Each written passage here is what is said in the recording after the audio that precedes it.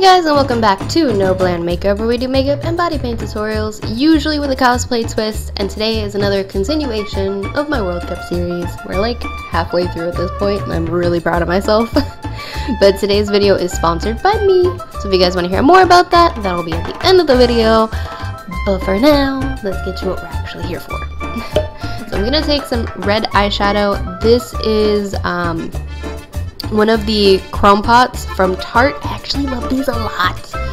And I'm gonna apply that on the outer third and the inner third of the eye. We're gonna do kind of like a halo eye. If you're using these though, I would make sure you use a little bit because you can get some fallout from them, or you can use your finger if that makes you a little bit happier. One thing I like to do when I do halo eyes is to apply the darker color on the edges first, and then I'll go in and blend it out. Now with this, I did blend it out kind of far. I'll show you a little bit later how to clean it up, but just as far as control goes, try not to blend it out too far, and definitely take your time when you're doing that so you can see where your eyeshadow is going. Now I did connect it by the crease. If you don't want to do that, that's really up to you. I felt like if I didn't, it kind of looked like a ice cream sandwich almost. And since I have the red anyway, I'm gonna go ahead and apply some to the lower lash line. I'm also going to intensify the color a little bit on the inner corners and the outer corners. And then with a clean blending brush, I'm gonna go ahead and blend out that lower lash line.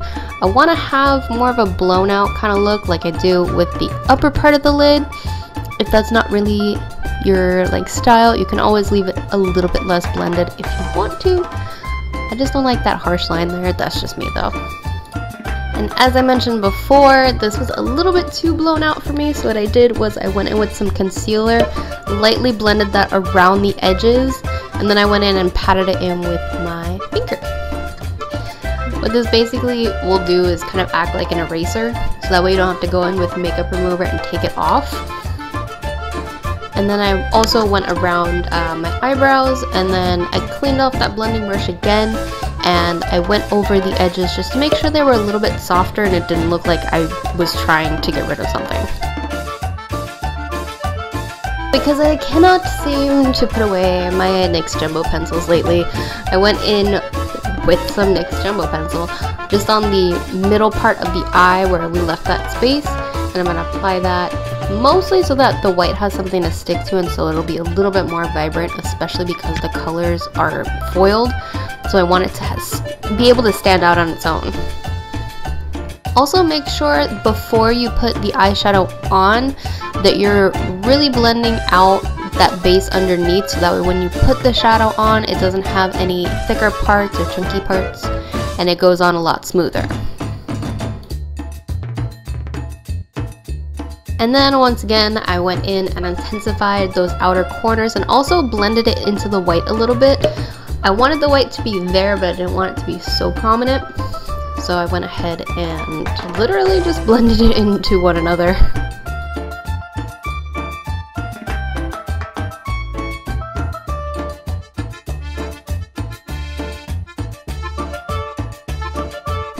For my eyeliner, I decided to go with something similar to what I did with the Portugal makeup, which I'll have linked up above, which is kind of like dotted eyeliner. The Peruvian flag has like a crest in the middle of it with a bunch of different colors going on. They have some green, some gold, some blue, and I wanted to incorporate those colors in this look as well. So I went ahead and just basically did a dot eyeliner.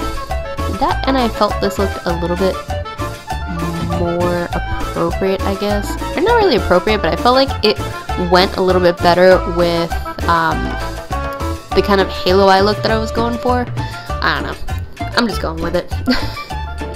I like the after effect. If you guys don't want to do this, you can always go ahead and do just regular winged eyeliner. That is completely up to you. Just like everything else in this video. Just went in with some false lashes. If you guys want a full video on that with tips and tricks and other stuff, I'll have that linked in the cards up above as well. And then I applied some mascara. If you want to know why I do mascara after my lashes, click that video that I just told you I was gonna have in the description and you'll find out why. But also make sure to really coat your lower lashes so that way they stand out a little bit more on their own. I don't know, I feel like I always have an issue with my lashes on the lower lash line standing out. Maybe it's just me though. To finish off this look, I'm gonna go ahead and apply a pink shimmer kind of lip thing. I don't even know what this is. It just gave me a little bit of gloss, to be honest. It's like a light pink color, but it didn't really add too much color to my lips. So something like that kind of goes with the red. That's what I went with. You could probably honestly do like a nude with this and it would still look nice. But before we go, like I said before, this video is sponsored by me. I have a merch store.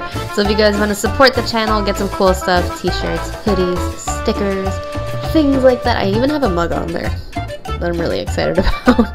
The link will be in the description down below. But that is basically it.